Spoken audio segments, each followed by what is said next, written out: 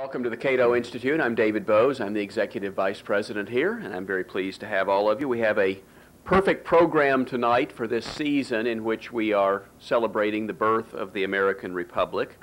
We're going to be talking tonight about the history of liberty. And this really is the most important topic in American history and in the history of Western civilization. The libertarian tradition is at the core of our civilization.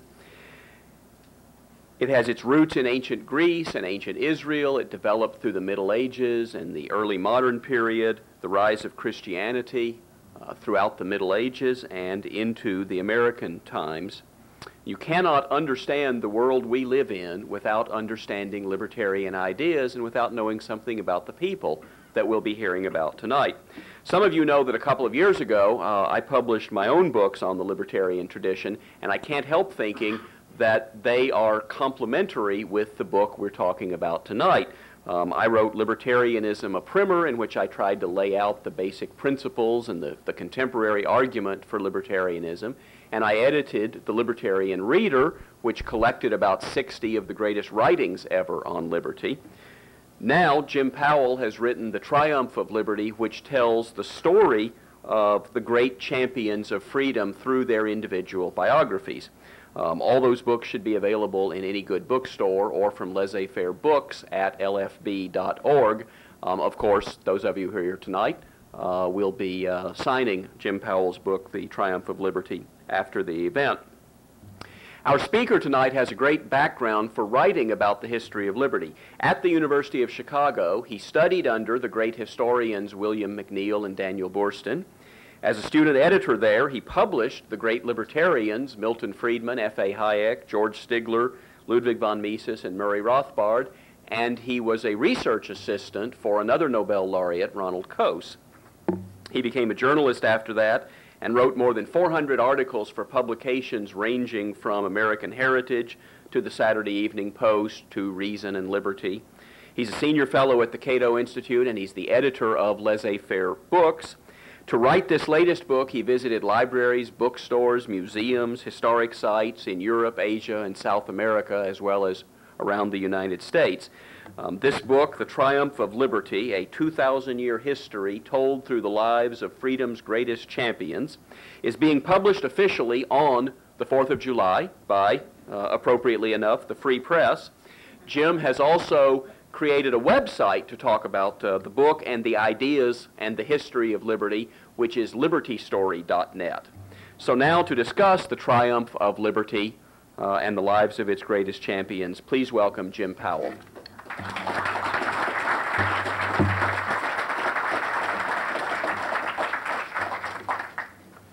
Thank you, David. It's always a delight to be back here at Cato, which has done so much for liberty. In his book, Studies on Philosophy, Politics, and Economics, F.A. Hayek explained that an important reason why socialism captured the imagination of intellectuals is that liberty ceased to be a living, relevant, inspiring idea.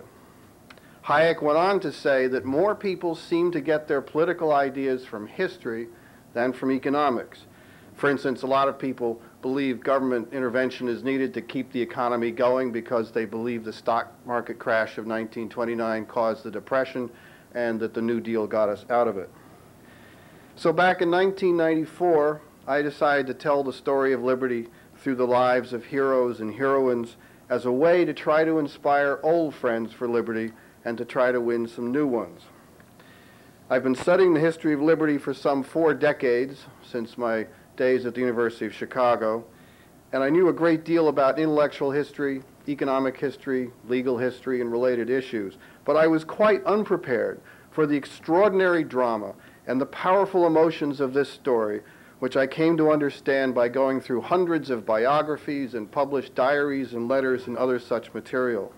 I was overwhelmed to see how much Friends of Liberty suffered, how much they persisted against what they often found to be hopeless odds, how they helped each other, and in myriad ways helped keep the cause alive. Liberty has to be one of the most thrilling stories ever told. In The Triumph of Liberty, for example, I tell the story of the amazing Swede Raoul Wallenberg, who saved almost 100,000 Jews from the gas chambers. He operated in Budapest within Nazi-controlled territory, which meant that escape was impossible. He was armed only with a pistol, which he never used. Wallenberg's driver, Sándor Ardai, recalled one phenomenal moment. We have come to a station where a train full of Jews was on the point of leaving Germany and the death camps. The officer of the guard did not want to let us enter. Raoul Wallenberg then climbed on the roof of the train and handed as many protective passports as he could through the windows. The Nazis fired their guns and cried for him to go away, but he continued calmly to hand out passports to the hands which reached out for them. I believe that men with guns were impressed by his courage and on purpose fired above him. Afterwards, Wallenberg managed to get everybody who had the protective passports off the death train. Or take the story of Frederick Douglass, which is, among other things, about the wonder of liberty as it appeared for the first time to a runaway slave. When Douglass reached the shipbuilding port of New Bedford, Massachusetts, where he decided to settle down, he was amazed at the prosperity around him. He wrote, "I had very strangely supposed, while in slavery, that few of the comforts and scarcely any of the luxuries of life were enjoyed in the North, compared with what were enjoyed by slaveholders in the South. I probably came to this conclusion from the fact that Northern people own no slaves. I supposed that they were upon a level with the non-slaveholding population of the South, and I knew they were exceedingly poor. I had become accustomed to regard their poverty as the necessary consequence of not owning any slaves.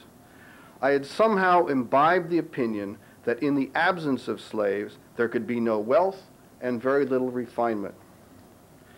Douglass continued, "Here I found myself surrounded with the strongest proofs of wealth in New Bedford. Lying in the wharves and riding on the stream, I saw many ships of the finest model, in the best order and the largest size.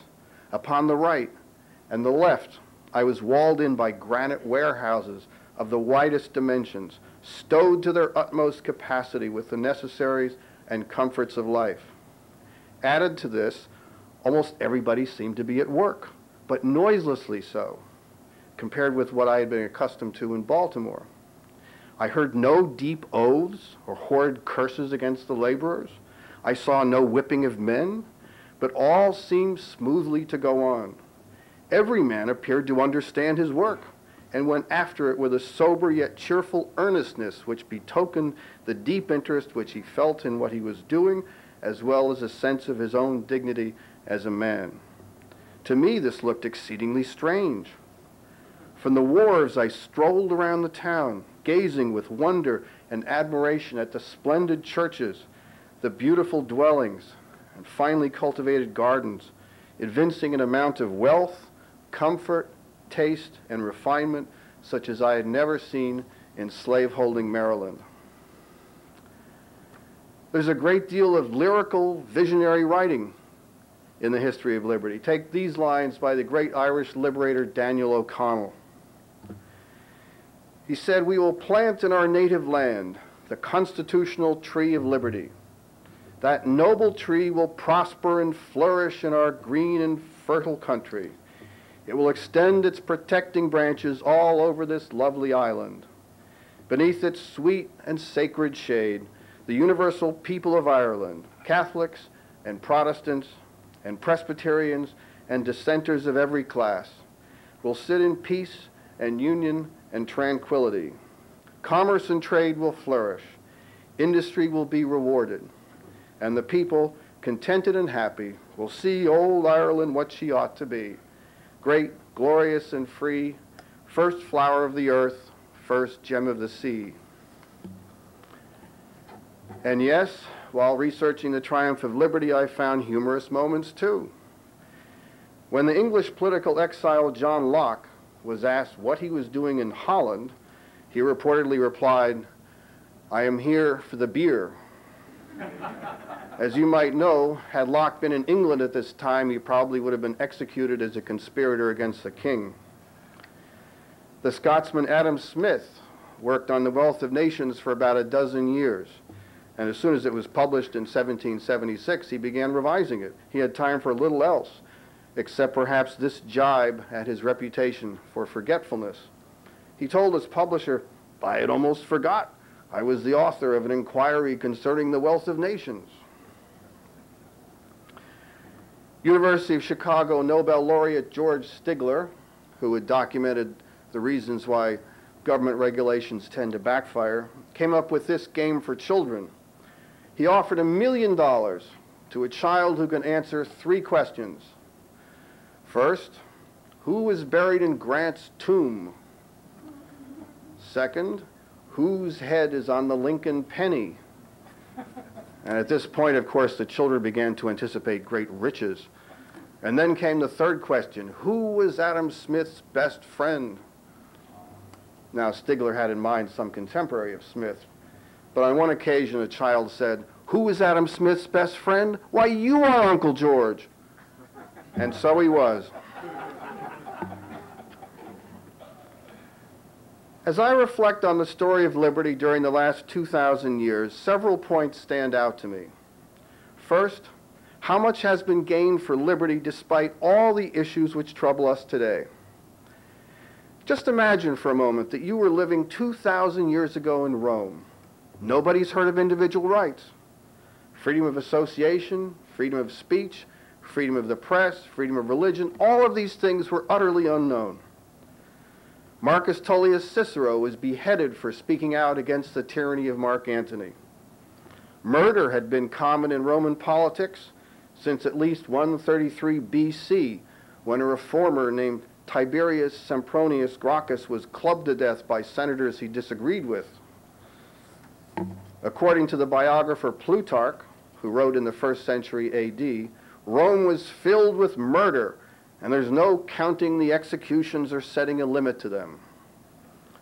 Rome was an empire based on military conquest and slavery. At the emporiums of Capua and Delos, some 20,000 slaves a day changed hands. Now, how was it possible to go from that world to this world? If you were living in that world, how could you possibly get from there to here? It's almost unimaginable. We've come a long way in part because many people struggle valiantly for liberty over a very long time.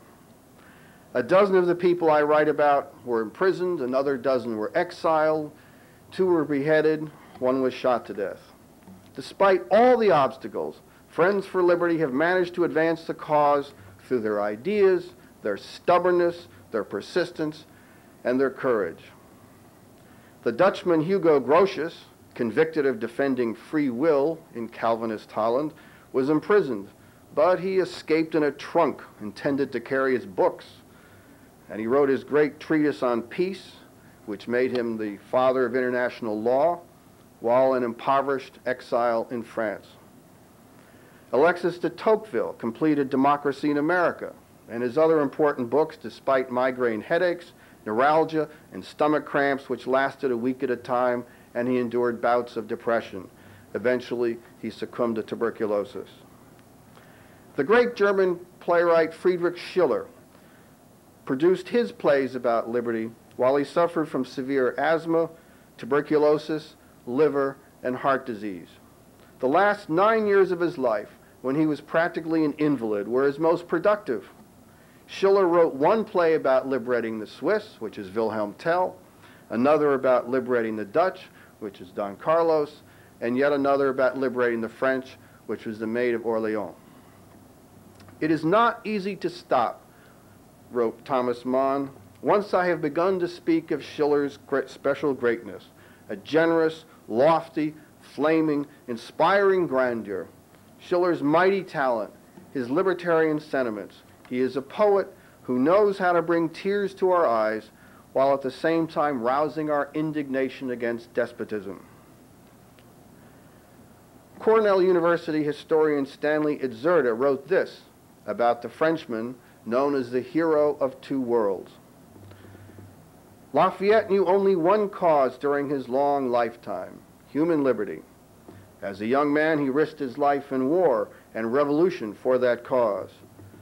In middle age, living under the barely concealed dictatorship of Napoleon, a regime he detested, he recalled how he had been wounded, denounced, condemned to death, despised, imprisoned, beggared, and exiled, all in the service of human liberty.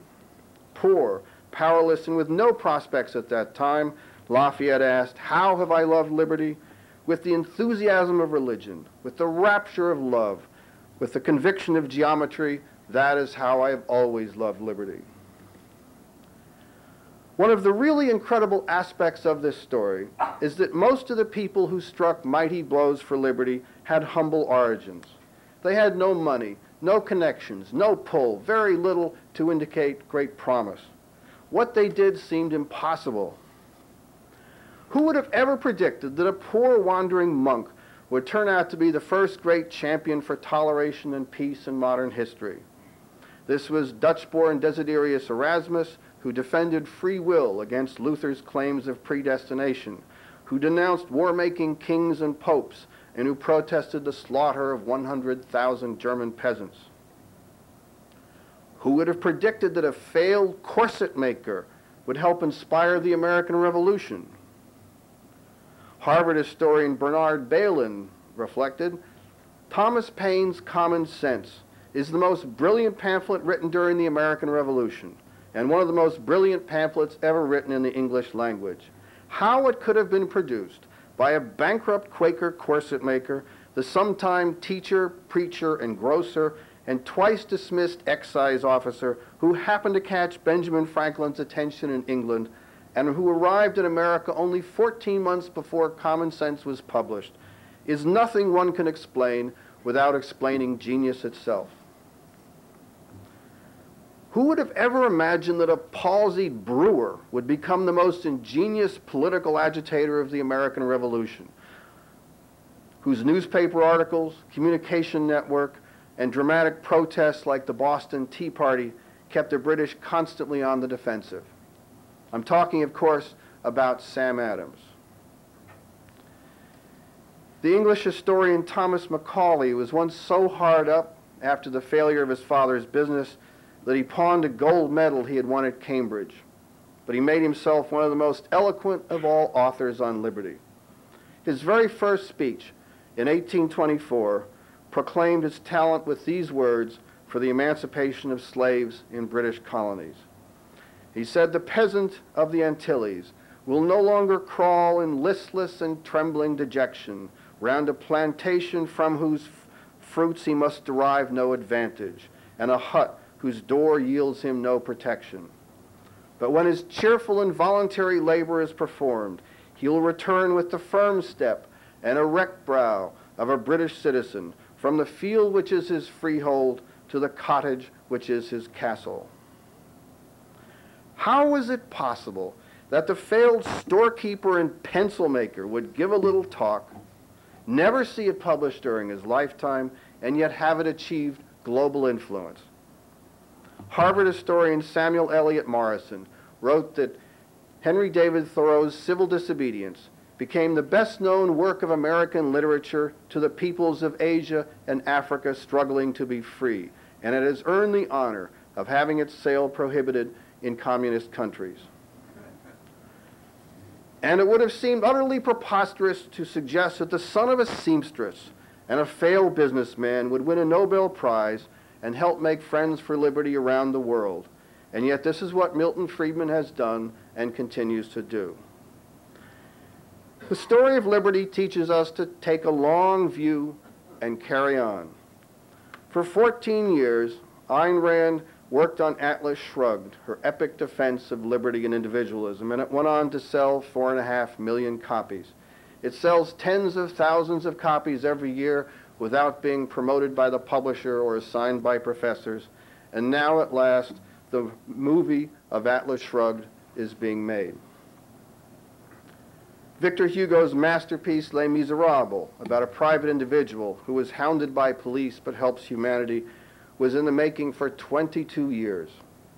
It became the first international publishing event, with simultaneous editions appearing in Amsterdam, Leipzig, London, Madrid, Paris, Turin, and St. Petersburg. The musical, Les Miserables, has become the world's most popular musical, seen by over 40 million people.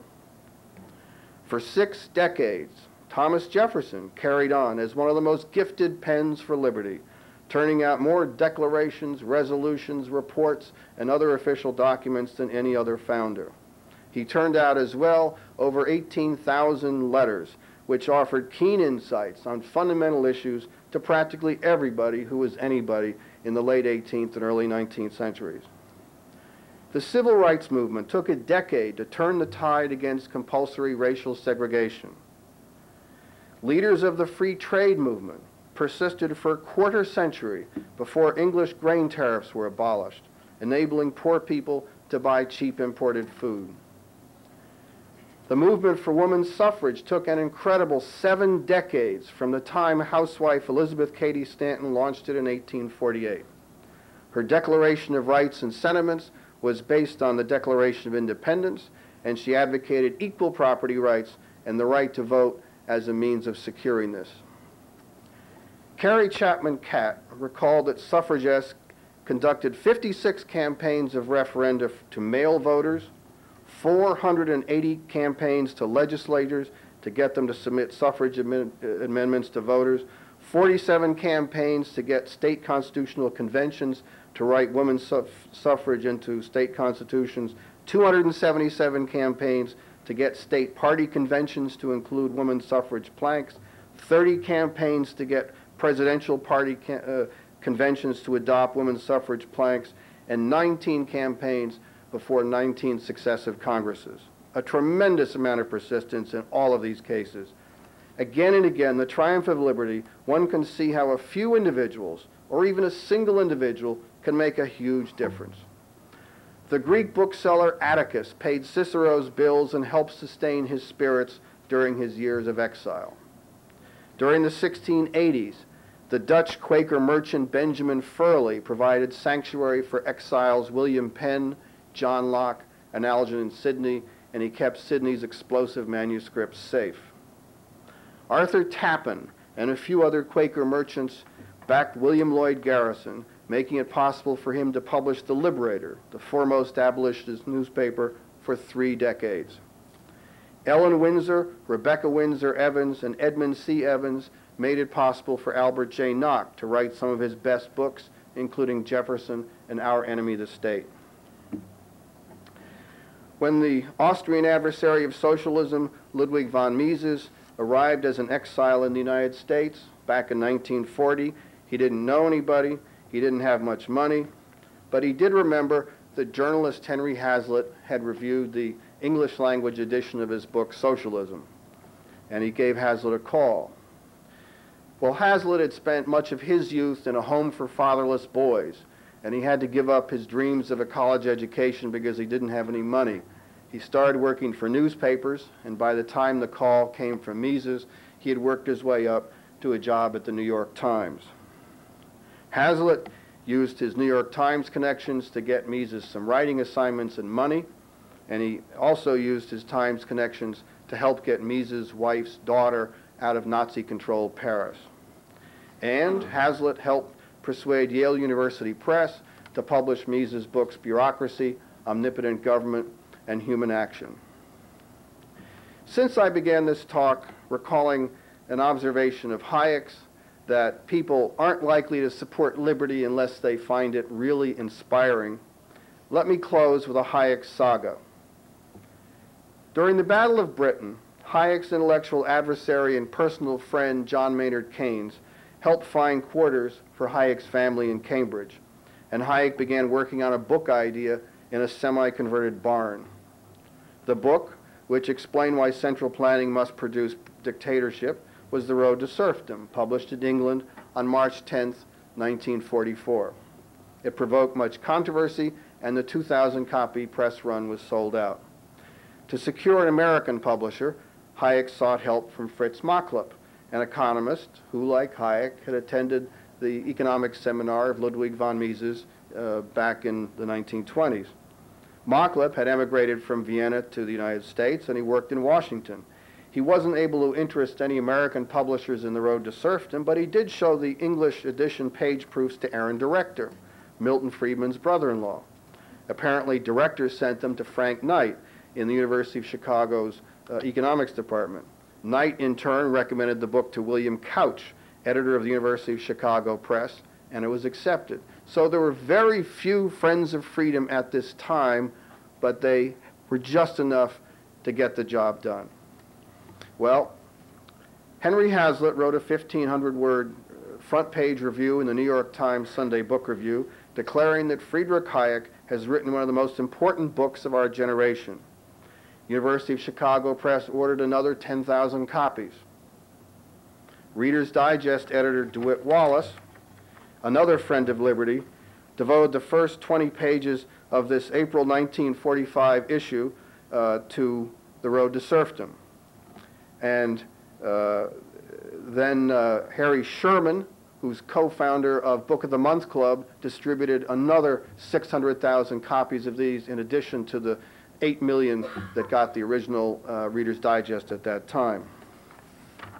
Among the readers of the condensation was a former Royal Air Force pilot named Anthony Fisher, a self-made entrepreneur who pioneered the rent-a-car business in England. He was so excited about The Road to Serfdom that he decided he should go into politics and promote liberty. Since he lived near Hayek, he went over for a chat. Hayek convinced him that politics would be a waste of time until public opinion was more receptive to ideas on liberty. Hayek advised him that what Fisher should do is go out and make some money and use some of the proceeds to fund a think tank to try appealing to intellectuals and sway opinion that way. Accordingly, Fisher became a dairy farmer, but he was wiped out by hoof and mouth disease. Then he learned about factory farming of chickens, and he started Buxted Chicken Company, which dramatically cut the cost of chickens in England and did more to put a chicken in every pot than all the politicians put together. As Hayek suggested, Anthony Fisher did use some of his proceeds, and he funded the Institute of Economic Affairs, and this did much to influence the political climate in England. Among those attending IEA functions over the years was Margaret Thatcher, and later her successful privatizations inspired other countries to start selling off government assets too. Fisher sold Buxted Chicken Company and put most of his share into a turtle farming business because it uses a lot of meat. But he got wiped out in the early 1970s by endangered species laws. He was in bad financial shape. He was almost 60, so it was very hard for him to make that money back. But by this time, the success of the Institute of Economic Affairs had become evident to all, and other people began offering him money to start think tanks like the IEA in other countries. Fisher helped the Fraser Institute get firmly established in Vancouver, British Columbia. He went to New York and helped establish the Manhattan Institute. He went to Dallas and established the National Center for Policy Analysis, and then to San Francisco to start the Pacific Research Institute. He started the Atlas Economic Research Foundation to handle the increasing volume of requests from around the world, all of which happened because Fisher was inspired by that book that Hayek wrote in a semi-converted barn. Another man stirred into action by The Road to Serfdom was Harold Luhnow, who worked for his uncle William Volcker's wholesale business in Kansas City. Volcker had started a charitable foundation in 1933, and by 1944, Harold Luhnow had succeeded Volcker. He used his funds with stunning effect. Luhnow arranged to pay Ludwig von Mises' salary at New York University after NYU refused to pay Mises anything. Luhnow paid Hayek's salary at the University of Chicago when that university didn't think Hayek was worth a paycheck. Luhnow funded conferences which figured in the development of Hayek's book, The Constitution of Liberty. Luhnow paid for the lectures Milton Friedman delivered, which became Capitalism and Freedom. Luhnow approved the grant to Murray Rothbard, which resulted in Man, Economy, and State. And Luhnow helped finance the founding of the Mont Pelerin Society, which every couple years brings Friends of Liberty together from around the world. All because one man had an idea and another man with some money was inspired to take decisive action. As you can see, the history of liberty abounds with stories which touch people's hearts. They can inspire old friends of liberty, win new friends, and help spur us all to carry the torch of liberty on its next lap. Thank you very much.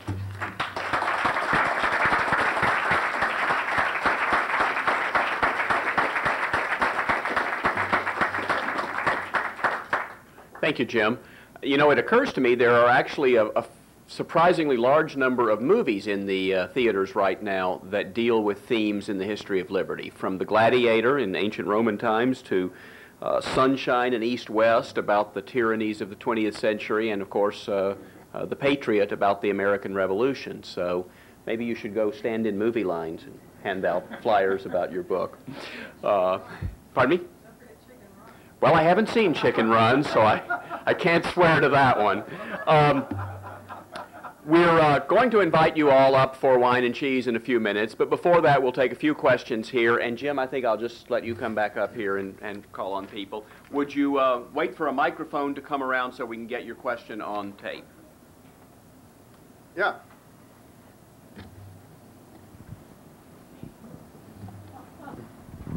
Who's your favorite?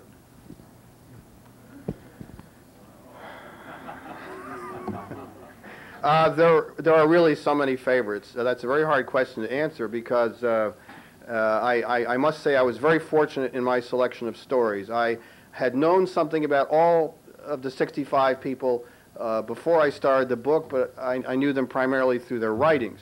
I had not done such a focused effort on their biographies, and there were far more dramatic things going on than I had any idea, and I must say one story after the other I just found emotionally overwhelming and quite gratifying. Certainly the most dramatic story that I can ever imagine is the story of Raoul Wallenberg, going into that horrific situation and doing the number of things he did. I talked with some of the people who were rescued by Wallenberg, and there are just so many of those stories. Almost every one is more incredible than the last. To read about the single negotiation that saved 70,000 people in December of 1944 when the Hungarian Nazis were about to wipe out what was left in the Jewish ghetto before the Russians came in. That was certainly one of the most, perhaps the single most dramatic story.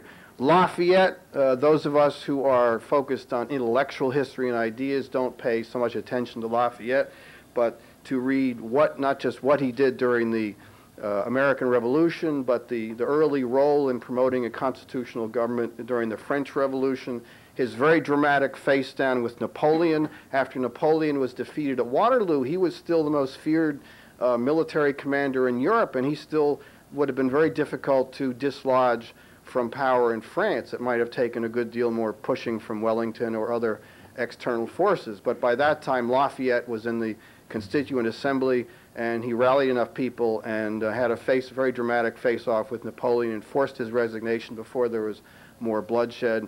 Lafayette was in correspondence with the freedom fighters throughout Europe, with the people in Spain, with those seeking independence in Greece, in his attic at the place he lived outside Paris. He hid free Poles because there was a period in the certainly in the 1820s when it was illegal for the immigrants or the Polish immigrants to come in, and the attic was he called his attic the attic of free Poles, which is where he hid them until they could find something else. And then Lafayette played a role in the downfall of Charles X in 1830. So he played a role in the downfall of two kings and an emperor, and was just a tremendous personality.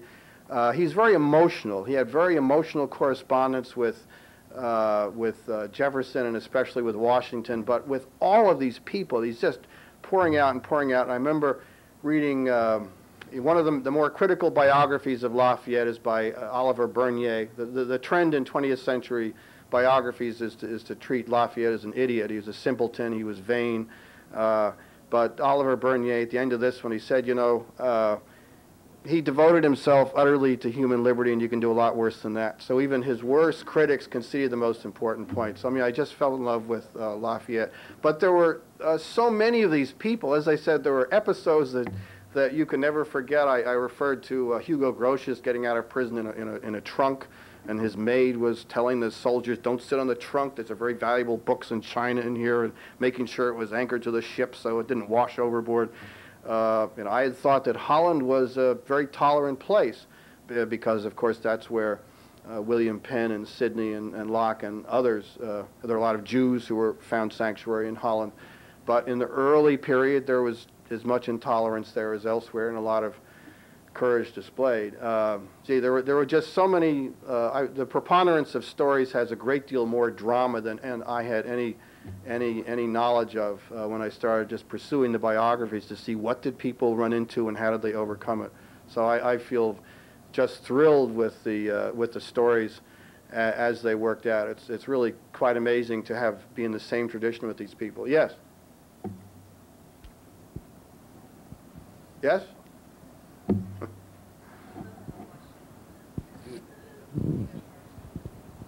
I'm curious as to what criteria you brought to bear in selecting your candidates. Particularly curious since Milton Friedman is identified on the book jacket as a controversial choice. I would have thought that Friedman would have been the least controversial of all choices. And also, I'm curious as to whether you took into account attributes that might be considered anti-liberty. For example, Martin Luther King, who is included because of his incalculable contributions to the freedom of African Americans. That was not enough to include Abraham Lincoln, apparently. King had favored redistributionist policies that many of us would have considered to be antithetical to liberty. Jefferson was considered by many to be condemned because he was a slave owner. So just what were the criteria that you applied? Well, certainly I had to make a judgment as to whether their contributions to liberty outweighed their contradictions. There's no question about that. And there are very few people who turn out to be perfect. A lot of people have even minor annoyances when you're looking at them from the standpoint of a story. And I certainly came to the conclusion that Jefferson's contributions, primarily in articulating principles and insights about liberty, were so voluminous and so important that they outweighed the fact that he held slaves. And of course, all the people, the Virginians of that period, the late, the 18th century, none of them were defending slavery. They should have gotten rid of them. I don't understand it, but they at least were not defending it. A defense of slavery came later, 1820s, 1830s. People like Calhoun, who are now saying that slavery is essential for civilization. That's a whole different thing. So you had to make a judgment over their contributions exceeding their drawbacks.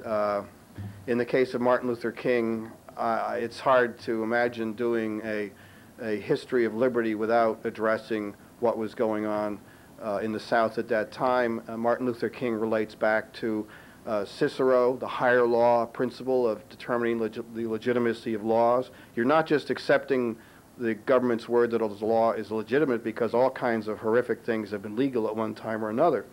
So that was a very sound principle which he was reviving. He also related to Thoreau in the book, the principles in civil disobedience. And the fact that, in my view, Dr. King lost it later when he thought that marches and speeches could eradicate poverty does not in any way diminish from the truly heroic displays during the period when he was fighting compulsory segregation. I mean, just to review the number of times he was shot at and all those other things. There were so many of those. 4 or 5 places where he lived were bombed. I mean, just to imagine that you're running into that resistance when all you're asking for is equal rights. And at some point, somebody has to take the initiative to move against that. So I would, again, think in his case, sure, there were drawbacks, but the contributions were quite enough to merit inclusion. It would be hard for me to imagine not having anything related to the civil rights period, quite apart from the fact that the civil rights movement has become more of a special interest function at this time. That does not take away from what was done at that time. So you make judgments about these people. Also, the availability of adequate biographical material, that's a key factor. There were a number of people that I would like to have done. I just could not get enough biographical information on. Generally, Cicero is the earliest figure about whom a great deal is known because of all the letters of his that were found, his orations that were found, contemporary accounts of him. You could go back to Lao Tzu or some Euripides, people who expressed important ideas on liberty before Cicero, but we don't know much about their lives. And Lao Tzu probably didn't even exist. He was probably a name given, he could have been name given to a number of storytellers, much the way Homer was. We don't know if Homer was alive, but there is a continuity of this oral tradition. We refer to that as Homer, but you can't write about that. So there were some people in other countries. I tried to get information about B.R. Shenoy, who was a courageous opponent of the 5-year plans in India. And I was not able to reach his daughter Sudha in Australia, and I had some good conversations with Parth Shah in India, but I couldn't get enough biographical information. I tried Yakuchi Fukuzawa, who was a great champion of self-help in 19th century Japan and imported a lot of ideas about that component of liberty. Again, I couldn't get enough biographical information. So that was a crucial limiting factor. Overall, I would say I was not aiming to assemble a top 65, a top 100, or anything like that, even though it certainly would be odd if you have a story of liberty that somehow does not include a major name. As pieces began falling into place, I'm looking for other things that would fill out a sequence on peace or a sequence on economic liberty, so that a reader would get a rich treatment of each of those topics through the stories of people who had something to do with accomplishing them. Yeah. I just have a bit of an offbeat question for you, but I think you'll know the answer. There are a lot of circles in Washington. I'm right here.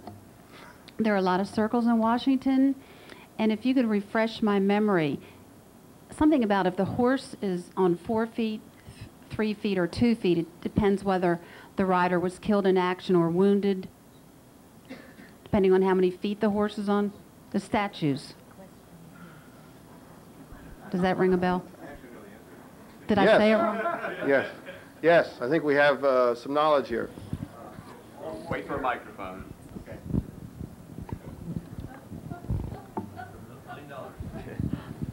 Final answer.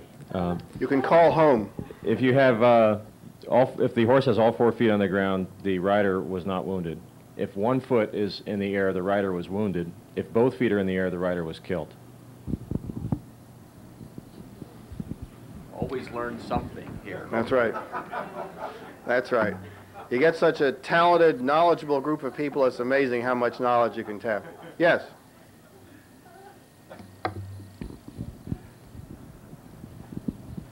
I'm Bob Hershey. I'm a consulting engineer. In your research in going over these letters and doing the interviews, what did you find that was new and overlooked by previous biographers, and it's really a scoop? Well, I would say the main area where I'm adding value here over previous biographers is that the typical biography ends with an individual's death. It'd be very hard for me to think of a biography that goes beyond somebody's death. I mean, there must be a few, but 99 out of 100 are going to end with somebody's death. And certainly what I am particularly interested in doing relating to the thought of Hayek is to tie all of these extraordinary things as much as possible to the present, make them as relevant to people living now and what people are doing now as possible. So what I did was to trace the reputation and influence of these people down to the present. And in order to do that, I had to, in most cases, interview specialized scholars who had written on this subject, but this doesn't come out of any of the biographies. Take one wonderful story, which involves Schiller.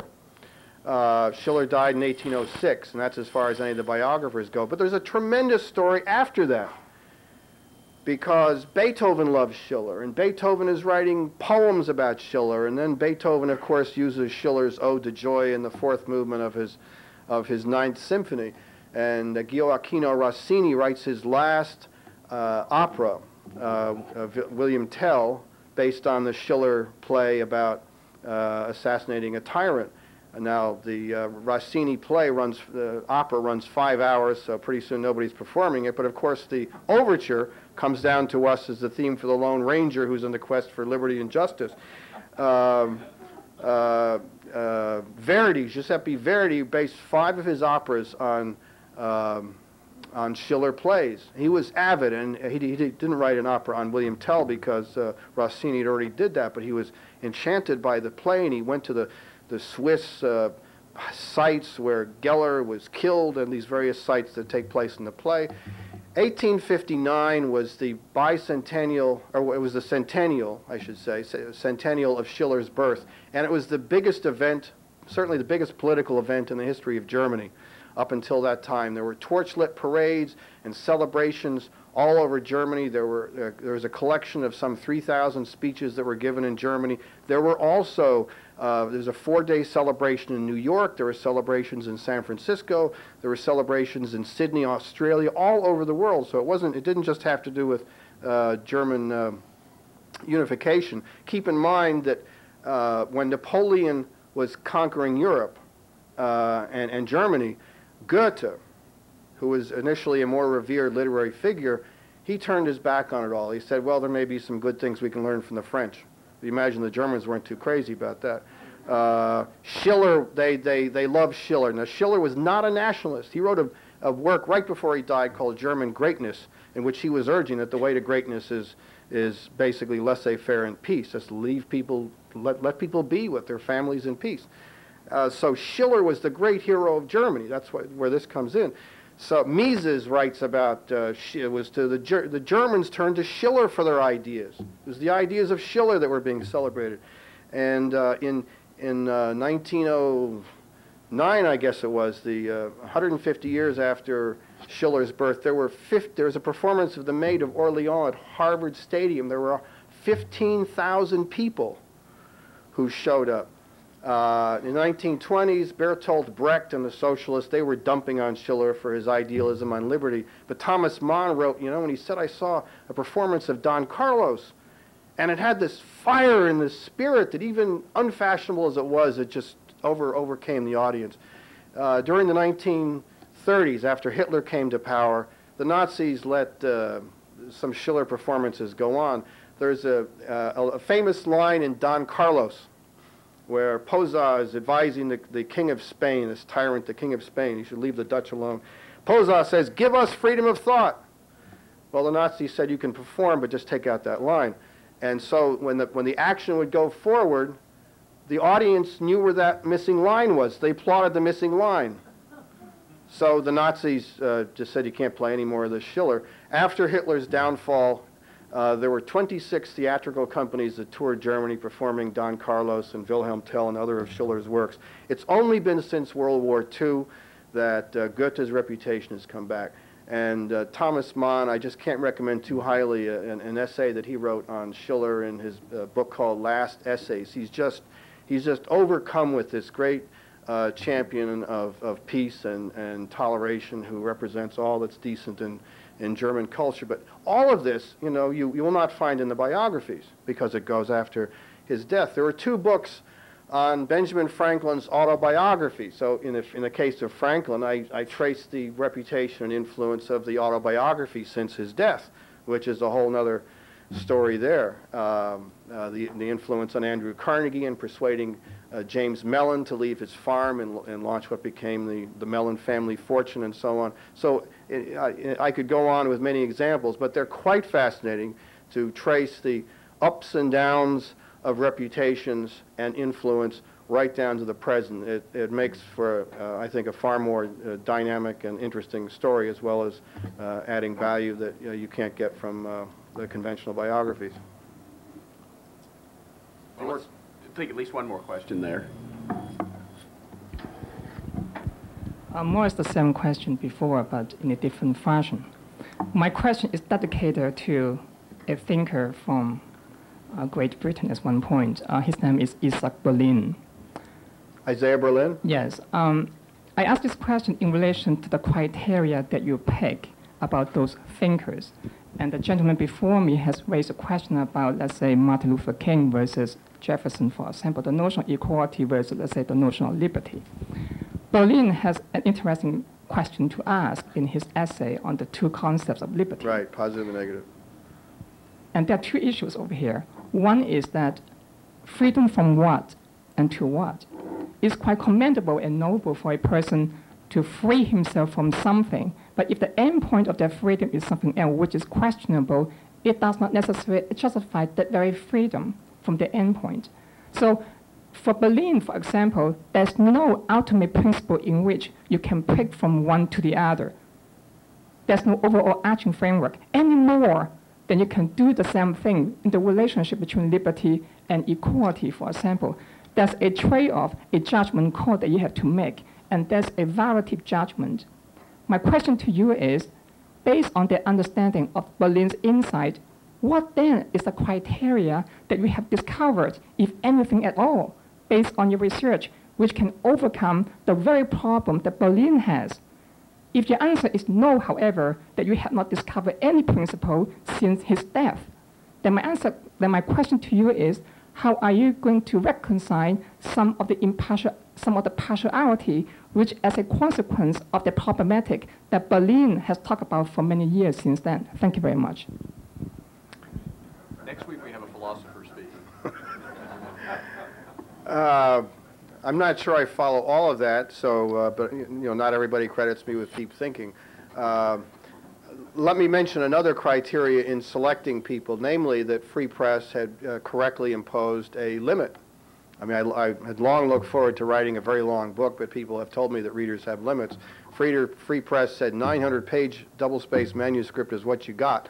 So if I had introduced any more people, I would have to cut from something else, either cut an entire story or cut the average length in order to have the total not exceed 900 pages. So if you keep adding stories, and that means that all the rest that are there are increasingly going to move away from narrative, which is where the adventure is, I think, and to summary, which would be closer to an encyclopedia listing, which was the last thing I wanted. So certainly there are many wonderful people who could have been included, but at some point you have to make a judgment, and that, of course, does not take away from the important insights that Isaiah Berlin contributed.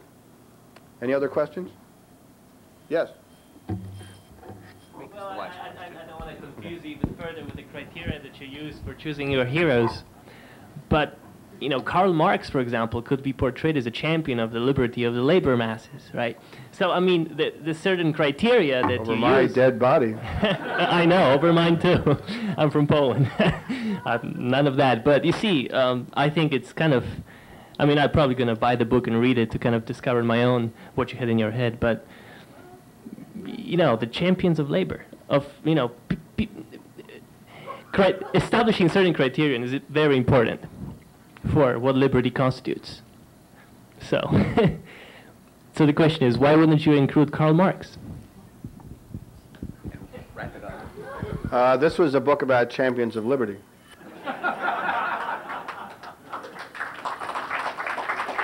Well, okay.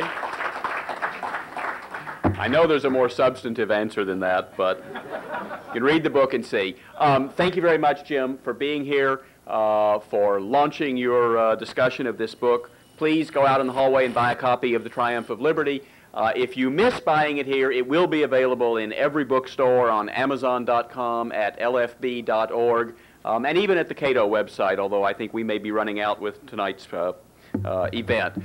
Thank you very much for coming, and we look forward to seeing you at Cato again soon.